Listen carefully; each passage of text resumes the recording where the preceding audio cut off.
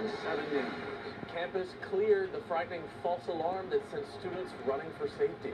Teen tragedy, a new view coming to light days after the shooting death of a high school quarterback. A police chase coming to a crashing end, the chaotic pursuit caught on camera. Plus, President Joe Biden welcomes a world leader in the first state dinner since taking office. And a warm welcome for the Prince and Princess of Wales. What to expect as they visit Cambridge, the one here stateside. Good morning, South Florida. I'm Pete Gallo. And I'm Alex DeArmas. Today in Florida at 7 starts right now. This is 7 News, today in Florida.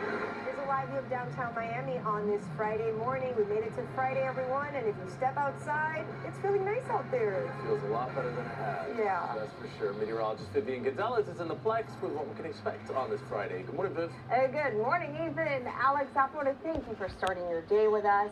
This morning, you're going to feel a nice change, and that's because the humidity's gone down. 62% palm.